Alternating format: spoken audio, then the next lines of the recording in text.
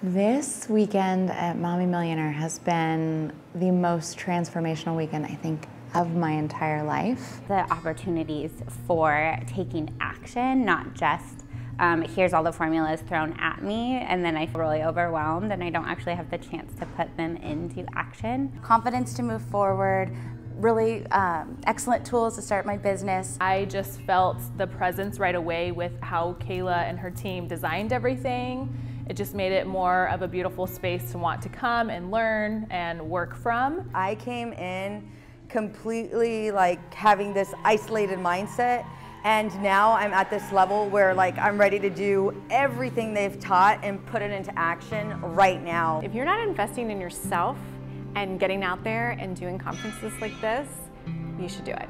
Just learning the steps, like what's the next step and how to implement that, as well as taking care of ourselves along the way, because this is not just a one-time thing, it's a journey that's going to forever be a part of us. And so this journey is something we should enjoy, and this conference, these speakers have really spoken into that belief that this is a journey that should be beautiful and surrounded by people who care and want to support you. It was unreal with the connections and the people I've met. Kayla truly attracted the most genuine, empowering women to her event. Breaking all the ice with all the women in here, like hearing that we all struggle with the same things, the same insecurities, the same doubts, not just connecting to the speakers, but really collaborating and connecting with each other. There's so many other women that are struggling with what we are struggling with, and getting to connect with them in groups, one-on-one, that has been huge. So it's kind of like a whole women's conference, but then also workshops. So that has been amazing. I